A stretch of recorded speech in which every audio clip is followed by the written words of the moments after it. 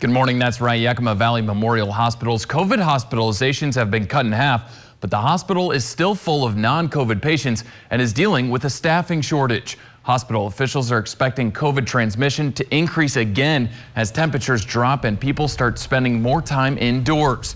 Officials say if they get another 20 patients, they might not be able to provide the care those patients need.